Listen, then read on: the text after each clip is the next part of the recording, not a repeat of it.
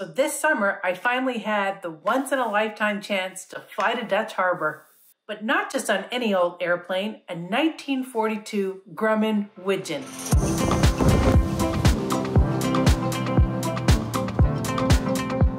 But that aside, what makes this trip so special is that we got to follow my grandfather's wartime flight path through some of Alaska's rugged yet absolutely breathtaking terrain, and landed on the very same runway that my grandfather crashed at 81 years ago. That crash saved his life. This was a trip I had been waiting for, but it wasn't all fun and games. On the second day of our flight, we got to experience what the Aleutian flyers had to put up with when flying in one of the most dangerous places in the world. This flight is not for the faint at heart.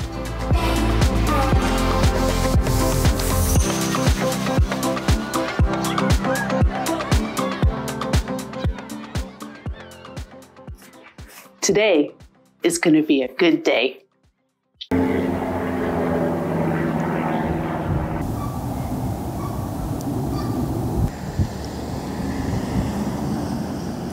Okay, so what is so exciting that we're doing today? Today, we're flying to Dutch Harbor on a Widgeon. Widgeon, for those of you who don't know, is amphibious plane. It can land on water and on the land. They had them here during the war, mostly like as liaison planes. I mean, a Widgeon is super cool and exciting, but what's cool about it is small plane all the way to Dutch Harbor, same airfield, same route that my grandfather did 81 years ago, almost 81 years ago. Super exciting.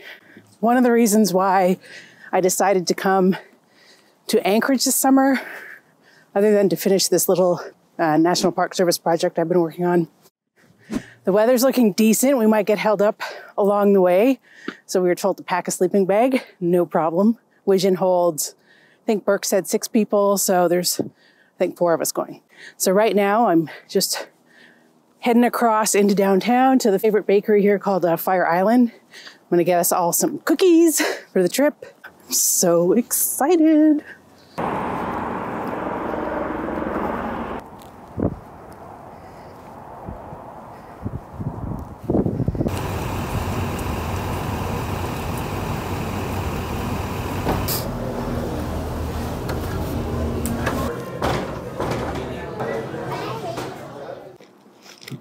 Okay, I got the goods. Fire Island. Should break up the trip. Should take about 6 or so hours. We're leaving between 4 and 5, hopefully. Surprisingly sunny in Dutch Harbor, but it's en route that is still questionable. I know we're trying to beat some weather, so hopefully we make it.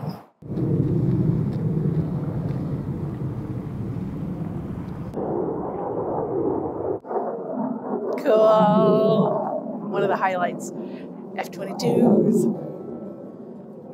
They usually take off at least a couple times a day. Elmendorf Air Force Base, which was started during the war, is still here and home to Alaska NORAD.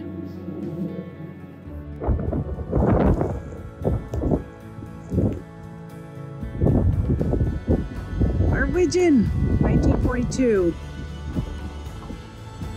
Yes, he's flown this to Dutch Harbor before. So we're trying to get out of here. There is a low that's coming in. But so far the passes look good. And we're gonna do a lake takeoff. And I'll wait.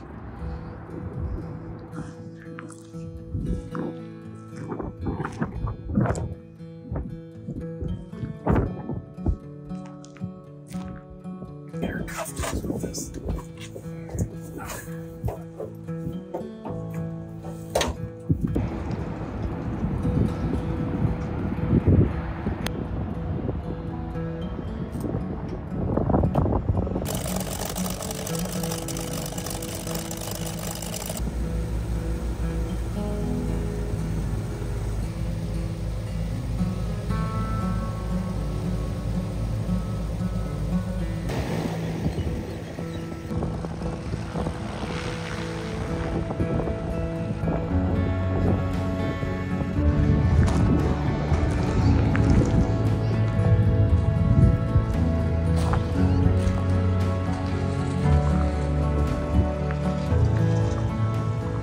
take a look inside. I have not been inside yet.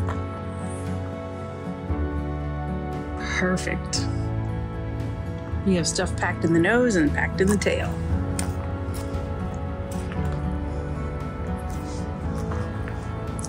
And here comes our pilot. Hi, Burke. Hey, Karen. The adventure about to start here. Yes, I love it. All right. How's it look? It's good. A little weather between here and King Salmon.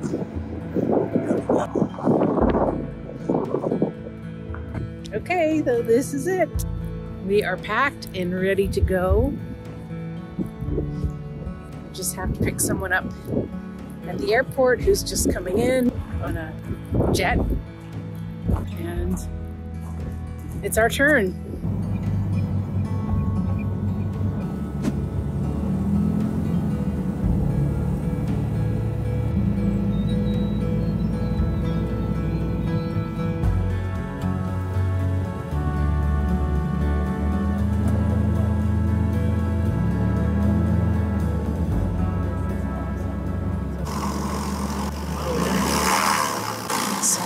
Snagged buoy on a wheel. So now we're gonna taxi back to land and cut the rope. I might be able to cut it out the window. Easy fix. Just slight delay.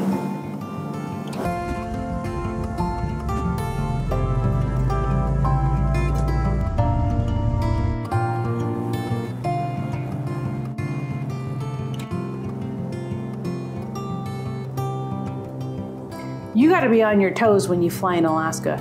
The areas around the Anchorage airport have some of the most congested airspace in all of North America. There are float planes taken off from the Lake Hood. There are wheel planes taken off from an adjacent strip. There are commercial and cargo jets taking off from the international airport. And then just north of the airport is military airspace. So you have F-22s and other military cargo planes and refueling planes coming and going. And not to mention that there's a regional airport in the middle of downtown Anchorage called Merrill Field. You gotta know what you're doing when you fly out here. And that's almost like the complete opposite of how it was during the war. Early on, the airspace around Anchorage was severely lacking in radio communication, navigational aids, sufficient maps, and it was actually the war that helped accelerate Alaska's development, resulting in the busy airspace that we see now. We took off to the northeast from Lake Hood Float Plane Base, which is located pretty much beside the Anchorage International Airport. It is the largest and busiest float plane base in the world. It's super cool to see, so if you're ever visiting the Anchorage area, there's a self-guided walking tour that you can take, and I highly recommend it. To walk the entire lake is about 4.5 miles. So we flew over the Kinnick Arm and we turned southwest to set course for Lake Clark Pass, which is roughly 30 miles from Anchorage. The pass is kind of huge. It's 70 miles long and has an elevation of 1,000 feet. Lake Clark Pass is pretty much the quickest way to get to the north side of the Alaska Peninsula and one of the main thoroughfares towards getting there. It's also one of the most scenic routes in all of Alaska. Passage through it is completely controlled by weather, as most things in Alaska, and although we were trying to beat some weather and it also had a strong headwind, the pass was clear and relatively smooth. The views were unbelievable. Because of the elevation of the pass, the snow-capped mountains are there year-round, and there were tons of glaciers on both sides and the most aqua blue glacial lakes and streams that you ever saw.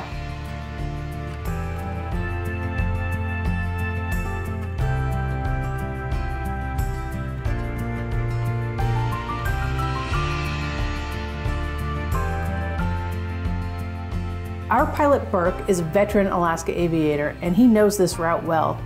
Burke spent years flying the Grumman Goose commercially in Dutch Harbor.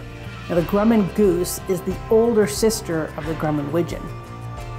And if there's anyone I would want to do this trip with, it's Burke. And our co-pilot was Burke's close friend, Scott, who also flew commercially in Dutch Harbor. So we were in good hands.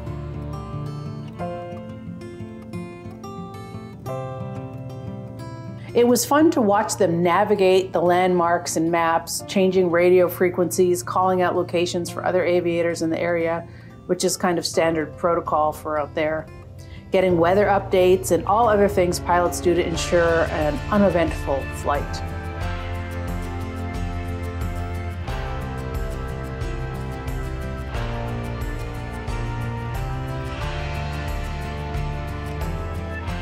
In the past, we flew over the very long Lake Clark, for who the pass is named, and then once out of the pass, we were on our way to Iliamna, flying over Lake Iliamna. Now, Iliamna is significant to me because the day that my grandfather crashed, his squadron mate, George Swalm, also crashed. He had a total electrical failure and ended up having to bail out in Iliamna. He survived the crash and was picked up by an Alaskan commercial airline company called Star Airlines.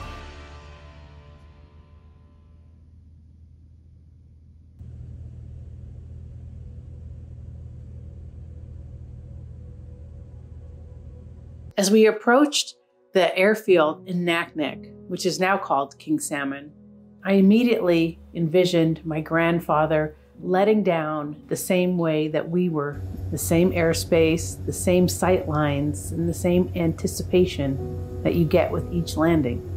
Little did he know how magnificent that crash landing would be to the rest of our family.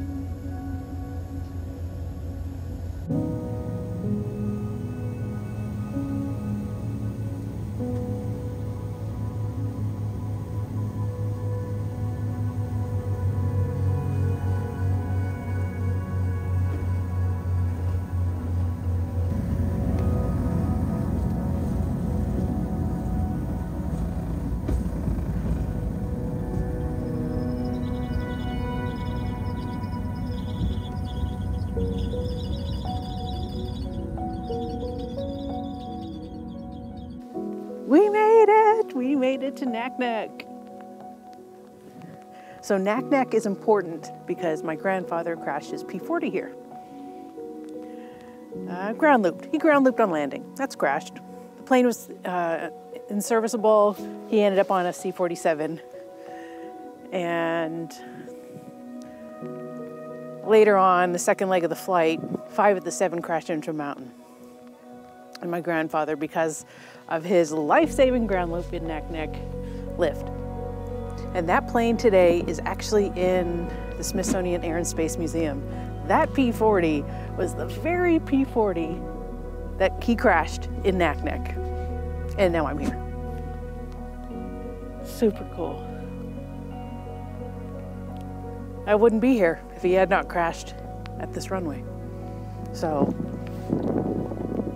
that was the reason why I wanted to come to Anchorage this summer, because my friend Burke said that he could fly me to Dutch Harbor, and I knew that meant we were stopping in Naknek.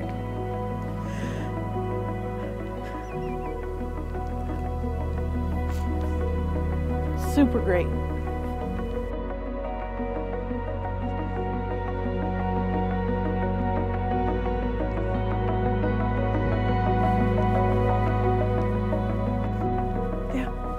We're in Naknek.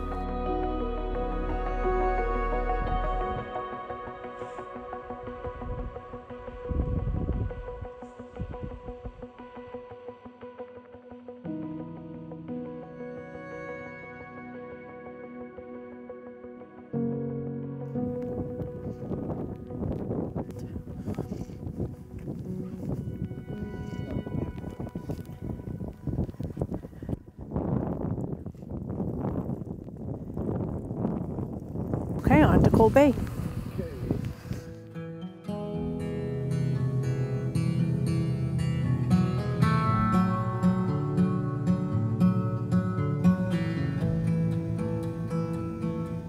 And we are up, leaving Naknek behind and flying along the Bering Sea side of the Alaska Peninsula, passing Vinamina Volcano. an 8,000-foot stratovolcano named after a very beloved Russian Orthodox priest from the 19th century. The Alaska Peninsula and the Aleutian Islands are part of the Ring of Fire, and there are hundreds of volcanoes, and we're about to get up close and personal with a couple of them. Meet Pavlov and Pavlov's sister volcanoes.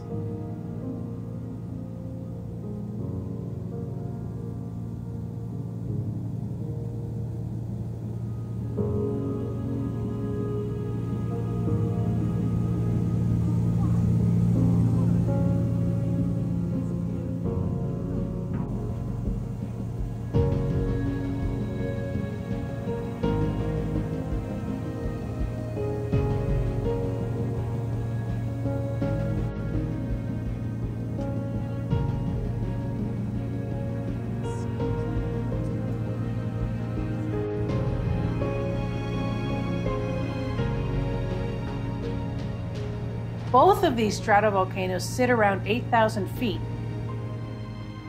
but Pavlov has been the most active volcano in the US since the 1980s, with at least 14 eruptions. But judging from that crater, all was quiet.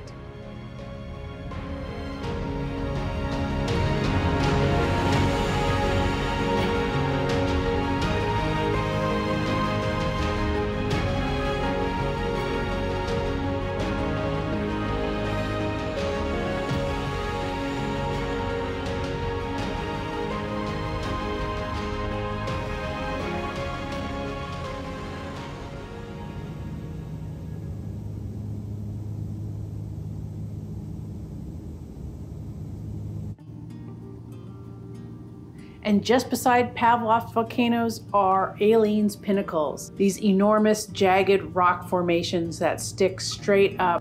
They were absolutely beautiful.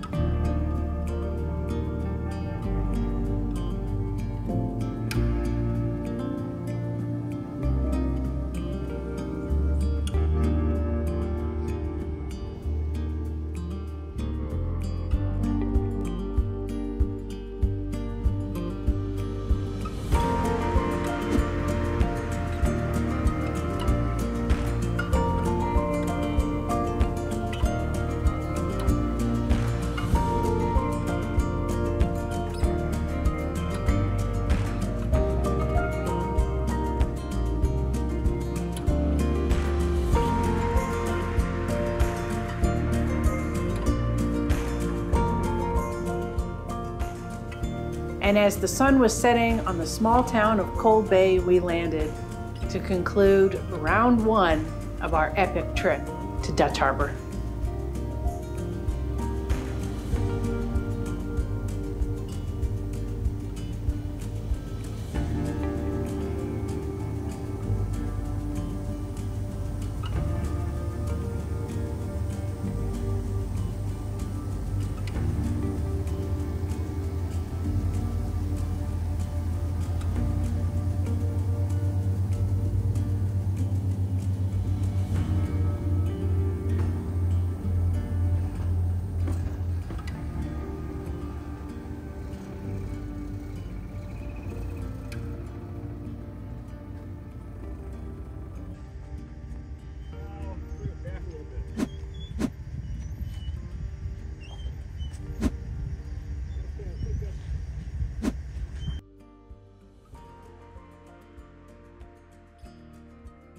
Both Naknek and Cold Bay were bases during the war.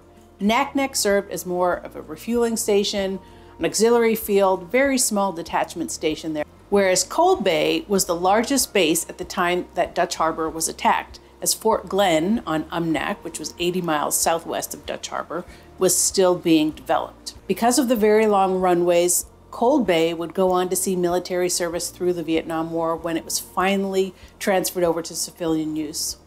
And if you enjoyed this video, please stay tuned for day 2 of our epic trip to Dutch Harbor, where we get to see just how ominous and dangerous flying in the Aleutians can be. So stick around.